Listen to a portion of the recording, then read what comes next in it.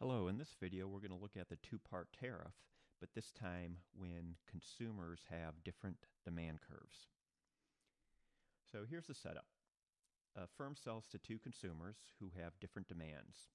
The firm has a total cost structure given by total cost equals 10 times Q. Notice we're ignoring fixed costs. This will just keep the math a little bit simpler. Marginal cost is a derivative of total cost, and marginal cost is constant at $10. And average cost also happens to be $10. Total cost divided by Q is also 10.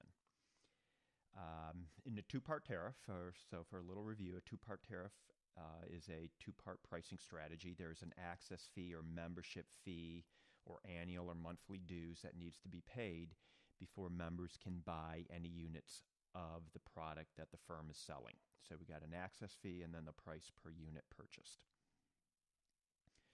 Here are two consumers, and they do have different demand curves here. Consumer 1's demand is given over here. The inverse demand is 40 minus Q. If we were to graph it, it would look like this.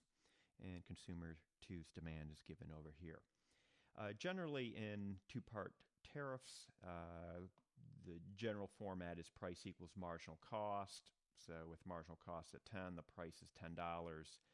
Consumer 1 would buy 30 units, and then the firm would charge an access fee equal to consumer surplus, which is this triangle right here, given by 1/2 base times height.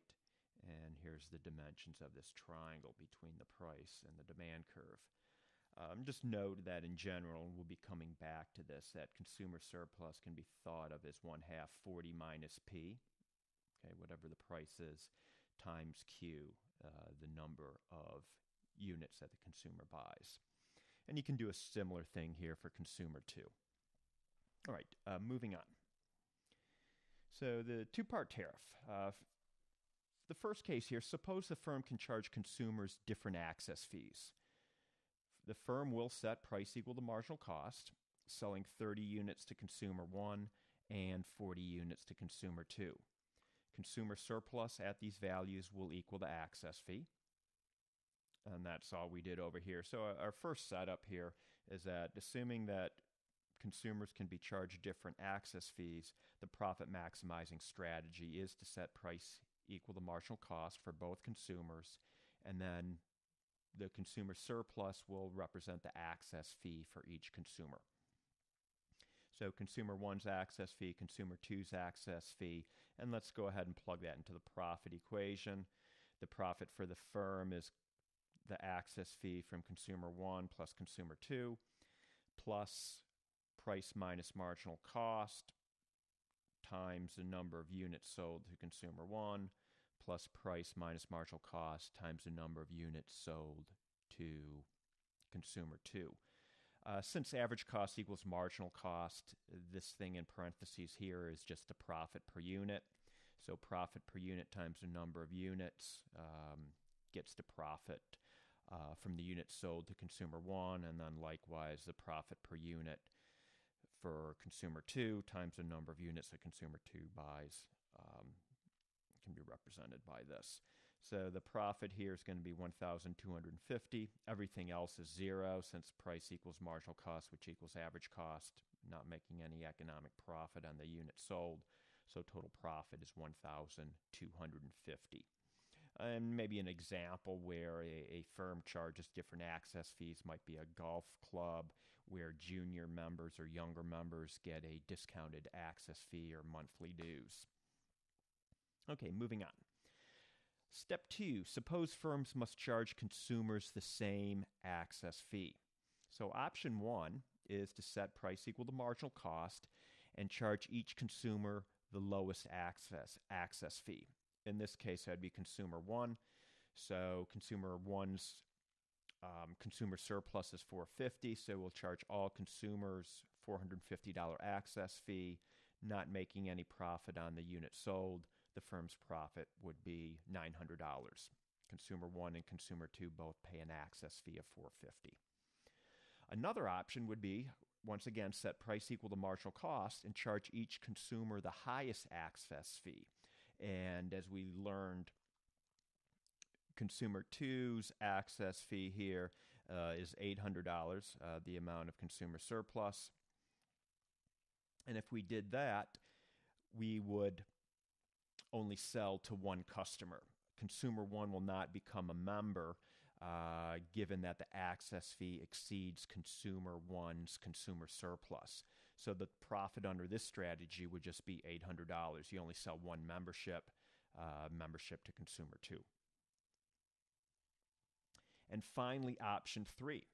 Let's calculate the profit maximizing price and access fee of selling to both members, with each charged the same price and access fee. The access fee cannot exceed Consumer 1's consumer surplus. Consumer 1's consumer surplus, as we saw at the beginning here, can be written in this general format. 1/2 times 40 minus P, okay, that's coming from the consumer's demand, times the number of units that the Consumer 1 buys. All I'm going to do is I'm going to put in for Q here 40 minus P. So after making a substitution, Consumer 1's consumer surplus is now given by this.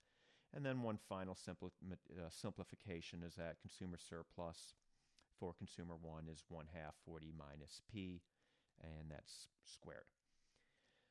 The all-important profit equation then is going to be this for the firm.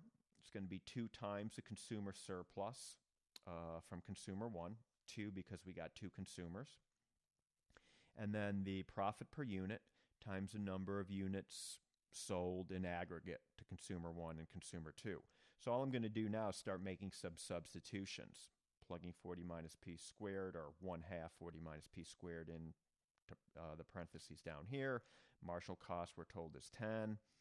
And then I'm going to substitute in Q1 and Q subscript 2. So making those substitutions now and simplifying. So 2 times 1/2, that just becomes 1. So you get that nice simplification here. 40 plus 50 is 90, and the minus P plus a minus P is minus 2P. And now what we're going to do is we're going to take the derivative of this with respect to price. So doing that, let me walk you through the derivative. So we got a 2 here. That's going to come down in front. And then it's going to be 2 minus 1, so that disappears.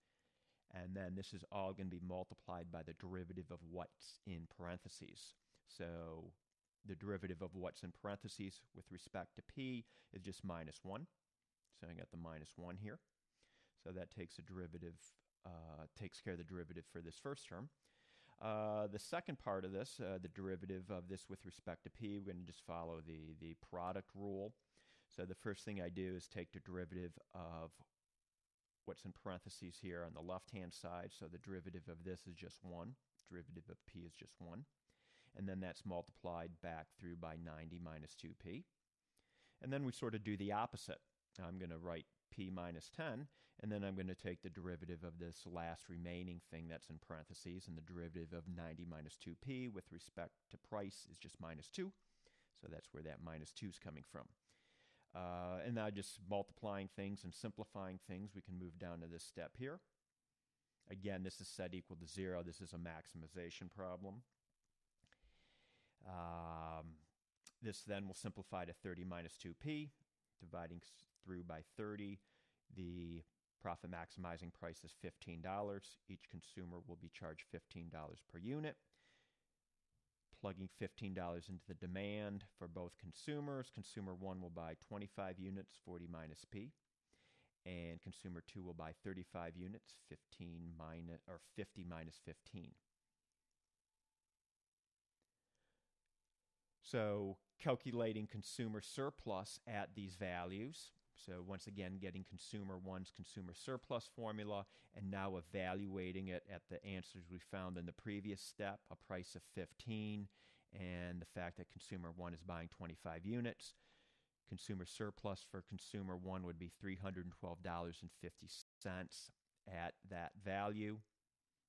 Since there are 2 consumers, each consumer's access fee will be $312.50. So plugging this all into the profit function now, the firm's profit will be 2 times the consumer surplus of Consumer 1 plus price minus marginal cost. Price is $15, marginal cost is 10. The total quantity sold here is 60, so we get a profit of $9.25. So that is how you solve a two-part tariff problem when you have consumers with different demands. I hope you found this video